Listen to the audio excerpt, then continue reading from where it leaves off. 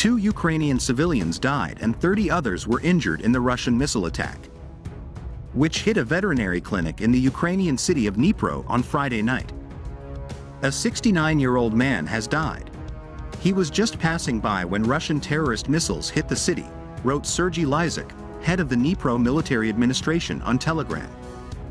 Less than an hour later, Lysak said the body of a second man was found under the rubble of the animal clinic building. Lysak said the injured included 2 boys aged 3 and 6. They have been hospitalized with 19 other people.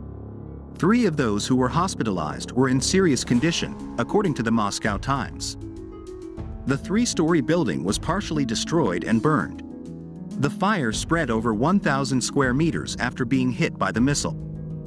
Sergei Lysak also posted a video of firefighters aiming hoses at the smoking debris. Local media shared video footage of rescuers helping people with blood on their faces flee the clinic through corridors filled with debris. The attack on the medical facility once again confirmed Russia's terrorist fighter status against everything humane and honest, Ukrainian President Volodymyr Zelensky said on Twitter. Lysak said earlier that the Dnipropetrovsk region was heavily attacked overnight with rockets and drones. In the town of Dnipro, last night's shooting burned down a house and damaged 2 others, he said. Ukraine's military on Friday morning reported 55 Russian airstrikes over the last 24 hours, including 36 drone strikes and 4 missile strikes. The series includes the 13th night attack on the Ukrainian capital Kyiv in May 2023. The Kyiv City Military Administration said all Russian missiles had been detected and destroyed. The Ukrainian Ministry of Defense described the attack as a serious war crime. Meanwhile, Russia's defense ministry said it carried out an overnight raid on a Ukrainian ammunition depot.